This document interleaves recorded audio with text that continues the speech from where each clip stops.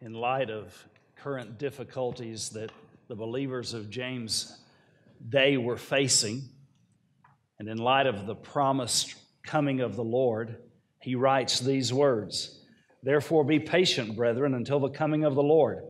See how the farmer waits for the precious fruit of the earth, waiting patiently for it until it receives the early and latter rain. You also be patient. Establish your hearts, for the coming of the Lord is at hand. Do not grumble against one another, brethren, lest you be condemned. Behold, the judge is standing at the door. My brethren, take the prophets who spoke in the name of the Lord as an example of suffering and patience. Indeed, we count them blessed who endure. You have heard of the perseverance of Job and seen the end intended by the Lord, that the Lord is very compassionate and merciful. But above all, my brethren, do not swear either by heaven or by earth or with any other oath, but let your yes be yes and your no, no, lest you fall into judgment." Father, I want to ask you to help us now to understand these words. We realize that this is your communication to us, and it's important, it's valid, it's valuable. So may we find encouragement and instruction and insight as we pursue this journey of living by faith and trusting in you. From these words, we ask in Jesus' name, amen.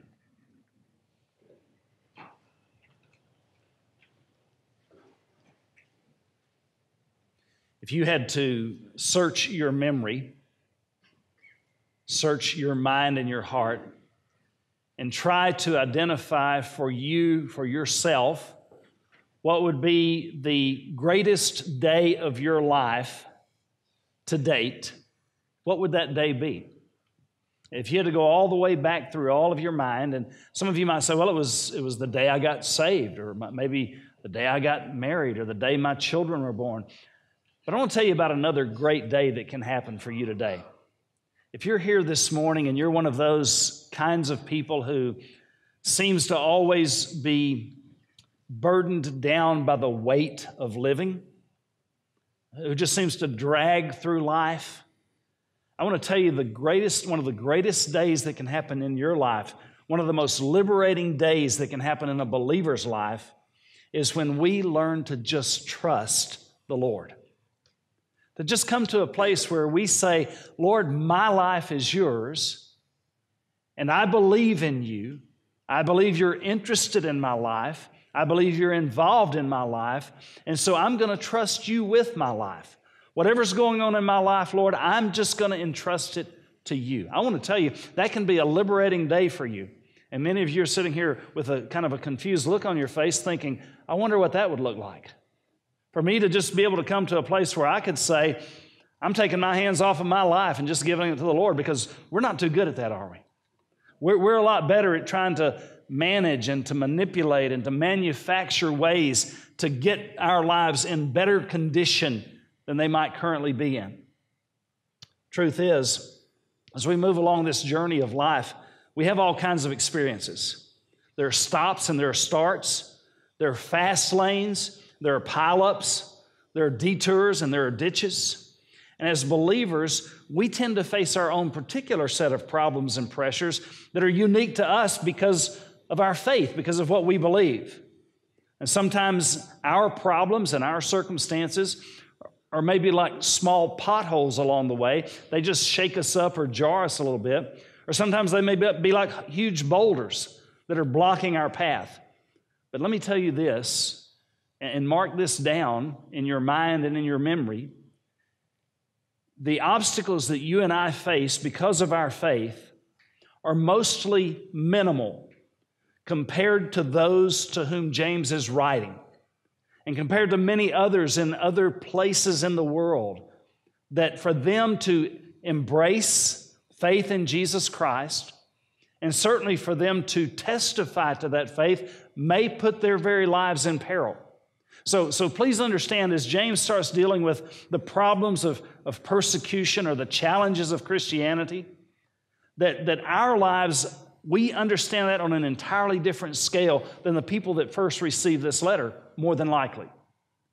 And we understand this on a much different scale than a lot of people who live in very dangerous places where to name the name of Christ is a death offense. And so we understand that. But we also know that God is willing to come to us and help us and strengthen us in whatever we face, just like He is the people that James wrote to, or the people that are in different parts of the world that struggle and face very trying circumstances. And so James brings these words of encouragement and these words of instruction regarding standing firm in the face of harsh or abusive treatment or difficult circumstances or challenges that are maybe beyond what we can bear in our own strength. So the question of the day that is brought up by this passage of Scripture is very simple. How can believers remain faithful in the face of difficult opposition? How do we remain faithful? James gives us some information and insight about that. And he essentially tells us in these verses that in order to remain faithful, it requires what I would call spiritual stamina. Stamina. The ability to maintain, to keep on going, to develop a strength that is stronger than the circumstances that we face, to develop an energy that continues even when the circumstances of life are beating us down or challenging us or trying to drain us of all the energy that we have. So whenever James begins to talk to believers in his day, he begins to talk to them about this spiritual stamina, or we may even call it spiritual toughness, where we are able to stand strong in the face of anything that might come against us and try to knock us down. So I want to talk to you this morning about, first of all, two aspects of spiritual toughness. In spiritual toughness, if you're going to experience it, perseverance is a must. Now, he uses the word here, patience. And we need to understand that word patience. It's really a two-dimensional word. It basically means the ability to wait. How many of you are good at that? I can promise you this, and I thought about doing this just to see what would happen. I thought about just saying, okay, let's just stop right here, right now, for 2 minutes and just be still and quiet. And I promise you, before that 2 minutes would be over, there would be people fidgeting and squirming and saying, oh, boy, this has got to be longer than 2 minutes. What is this? You'd be beside yourself if you just had to sit still right here in quietness for 2 minutes, because we're not all that good at waiting. I remember many, many years ago, our friend Ray Riding saying, when he asked for patience, he said, Lord, I want patience and I want you to give it to me now. And that's kind of how we are about that. Kim and I made a little trip the other day to one of her happy places. I just can't understand this. It's a place called Canton, Texas. And we were going to continue the trip on down to my home territory, and so I had to stop there with her. And so we were there for 2 or 3 hours, and at the last part, she was there and I was in the truck. And she comes out and she says, thank you so much for being patient with me about this. And you know what I said? I said, I really didn't have much choice because I'm preaching on patience on Sunday.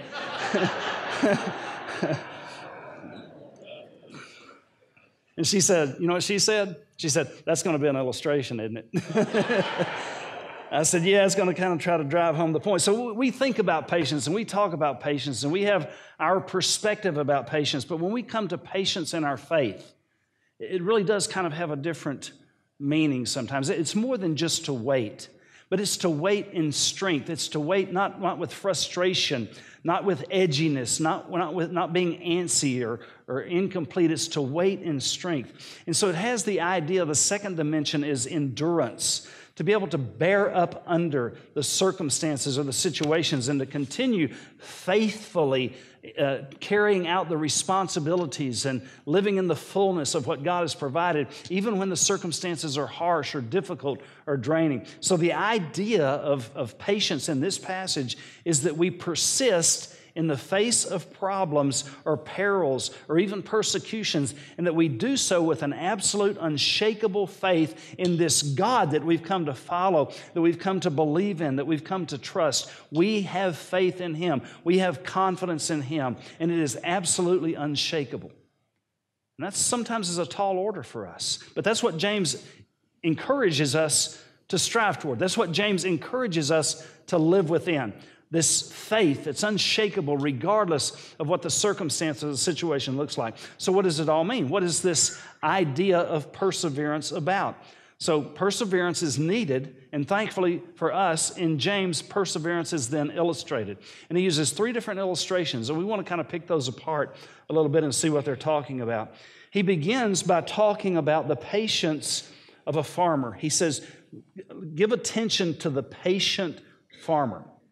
Now, what he's doing here is he's probably not thinking so much about the farmer who has 1 million acres and farms it with these huge, gigantic tractors that will cut up about half an acre per row, per turn. He's talking about the Palestinian peasant.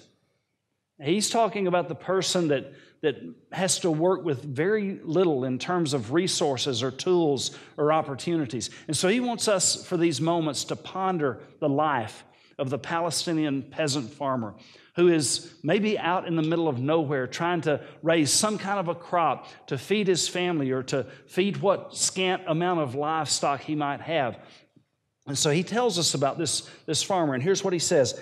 Be patient, brethren, until the coming of the Lord. See how the farmer waits for the precious fruit of the earth. Now, in that moment, he identifies something that we need to pay a little bit of attention to. He talks about waiting for the precious fruit. So he says on the other end of our ability to develop this patience, there is something precious for those who are able to endure, for those who are able to persevere, for those who are able to maintain and to keep on keeping on. So we're moving towards something precious. Keep that in your mind. So he says life for this farmer, even though he knows he's waiting for something that is a treasure, something that is of great value, something that means something and matters to him, he says that he does so with a lot of uncertainty. His life is marked by various uncertainties that are even so filled with an element of expectation. He is dependent, absolutely dependent on the forces of nature. Look at what he says. He waits for the precious fruit of the earth. So the first thing he's dependent on as a farmer is the earth. If you've ever tried to plant anything or grow anything or raise anything as a crop, you know that the type of soil, the earth in which you plant it, the preparation of that earth, the tending to that earth and making it ready is a very important part.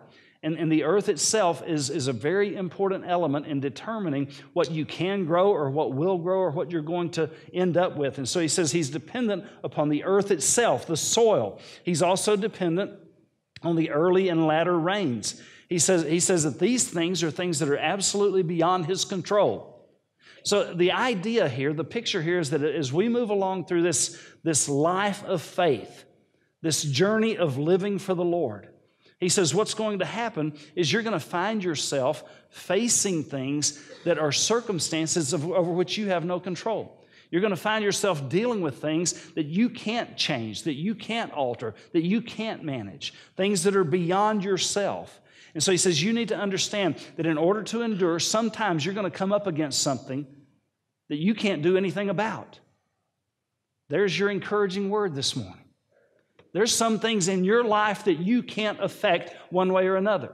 You can't change them. You can't alter them. They are what they are. You're dependent on these circumstances. Your life and the shape of it becomes determined by things beyond your control. But he also says that in spite of that, for this farmer, that his life is also marked with diligence. Even though he doesn't know if the rains are going to come, when they're going to come, if the earth is going to produce and yield forth the fruit of the seed that he sows, he continues diligently to do what he knows he needs to do on his part to make sure that everything turns out the very best way that it possibly can. So with diligence and then investment, he moves forward. He presses on, even though he is doing so with a certain amount of risk involved. Now I want to ask you a question this morning.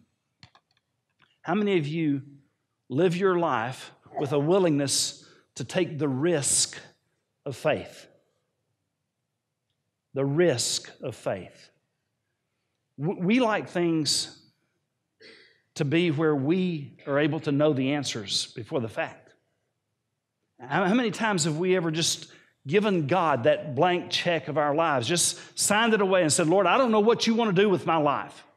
I don't know what you want my life to look like. I don't know what shape it needs to take. I don't know how you want to use me. I don't know how I need to be involved in things eternal, your kingdom.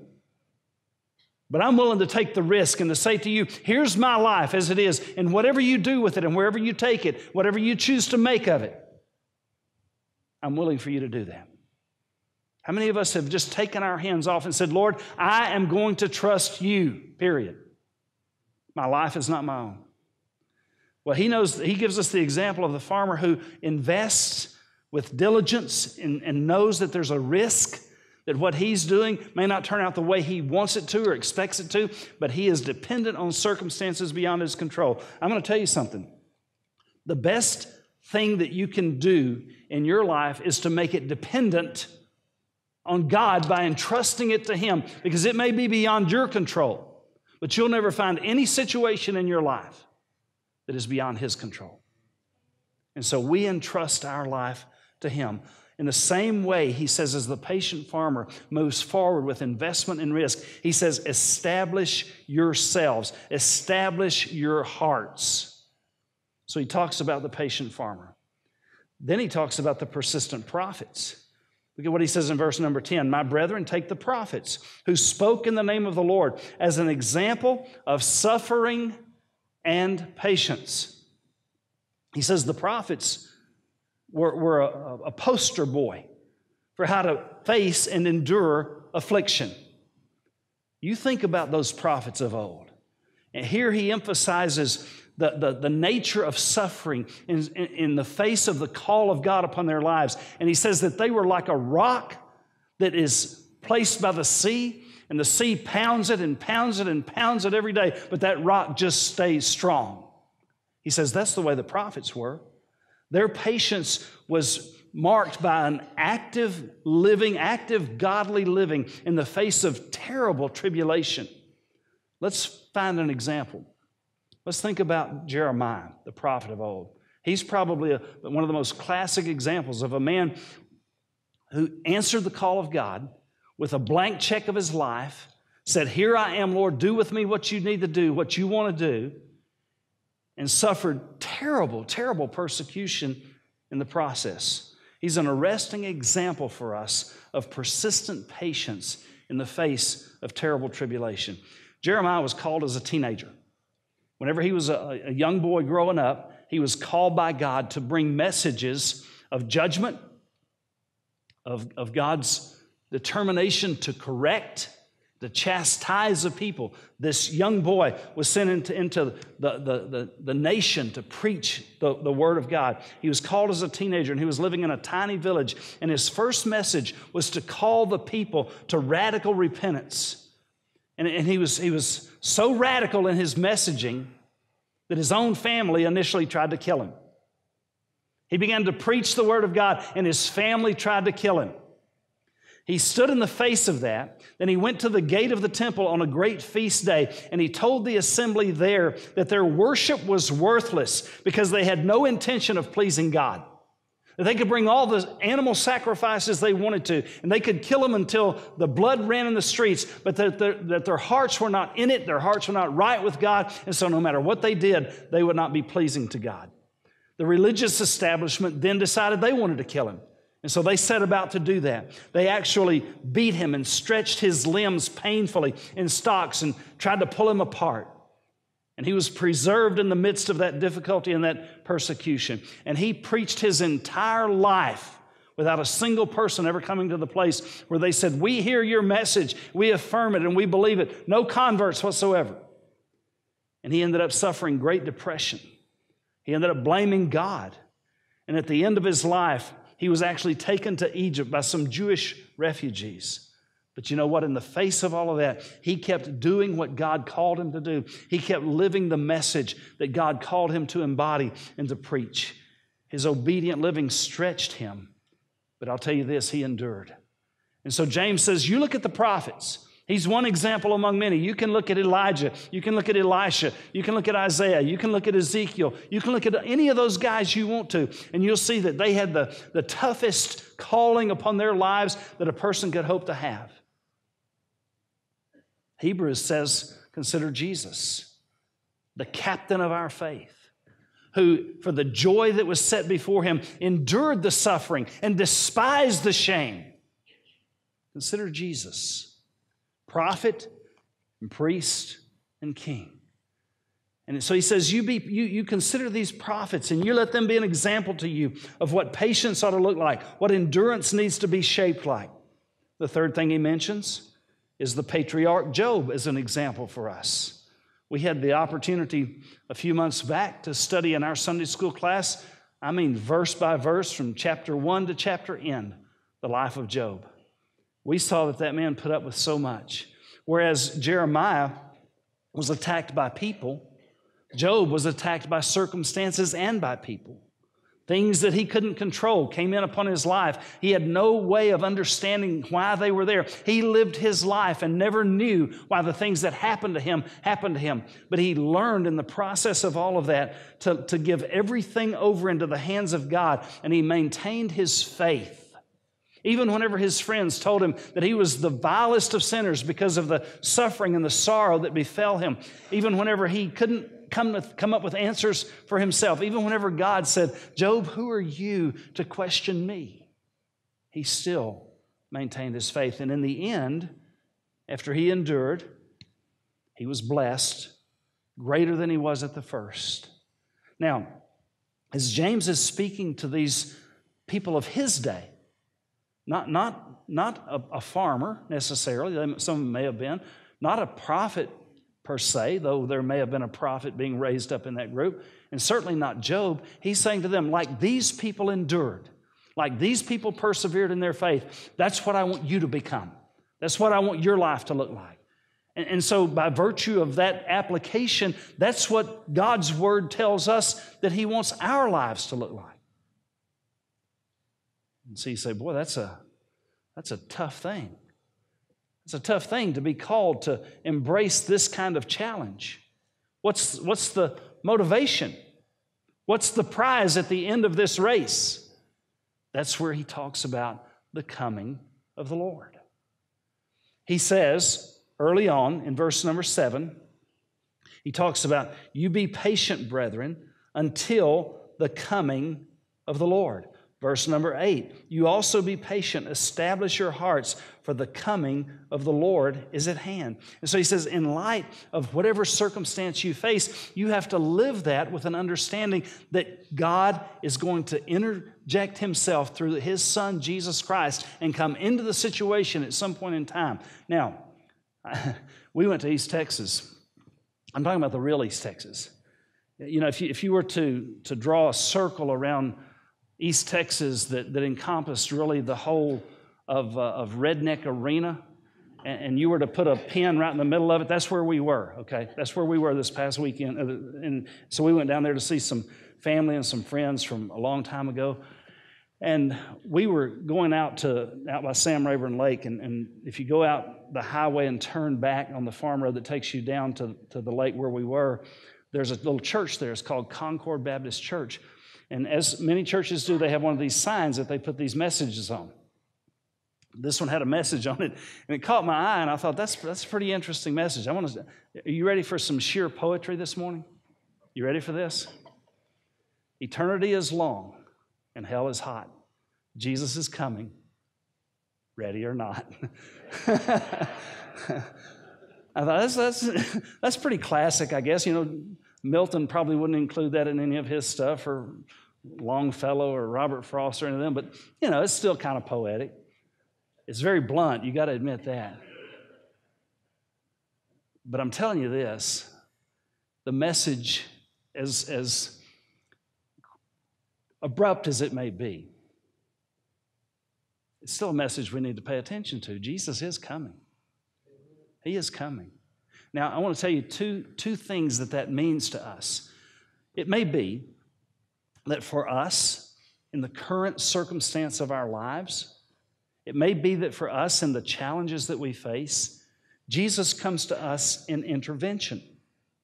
He comes to us to bring to us relief. He comes to us to bring to us strength and help. He comes to us to bring hope, or to bring the opportunity and the ability to endure and to persist. He comes in intervention. How many times have you found yourself facing things, dealing with things that are beyond the scope of your strength, and you bow your head and your knees and your heart in prayer before God, and you sense that God comes to you, that He comes to you, and He's there for you, and He's with you, and He's strengthening you, and He's helping you, and He's lifting you up, and where once you were downhearted or oppressed or weak, suddenly you have this surge within you, and it is Christ coming into that situation to intervene and to help, to bring you hope. If you've had that happen, just say amen. Praise God for that, because all of us have.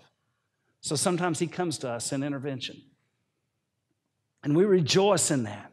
We rejoice for those who face difficulty and challenge, because they're in a place in the world where difficulty is beyond our wildest imagination, and to share the gospel openly would cost them maybe their lives or their freedom.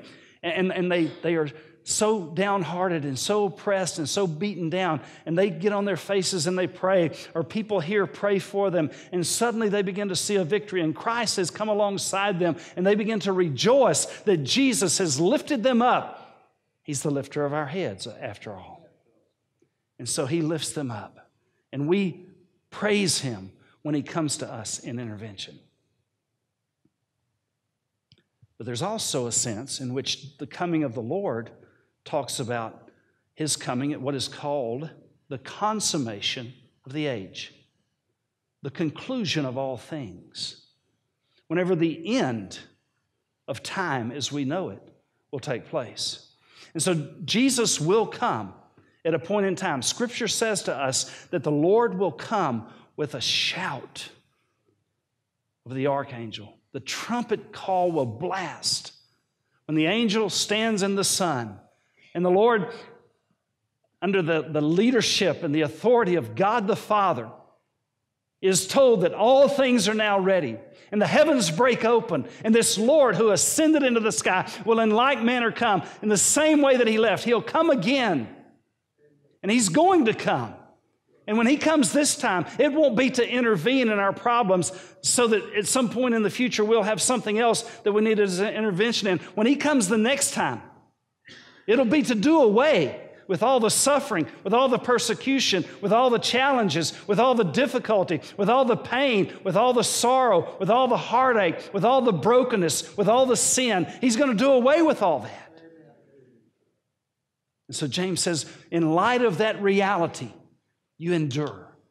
In light of that reality, you persevere. You continue. You keep on keeping on. You press on.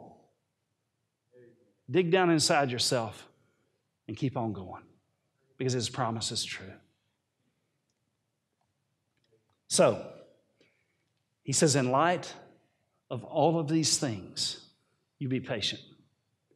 But then he says something else that I think we need to pay a little bit of attention to, because not only is there a determination that we've got to reach down inside of ourselves and give to this process, but there's also a demeanor that needs to come into play.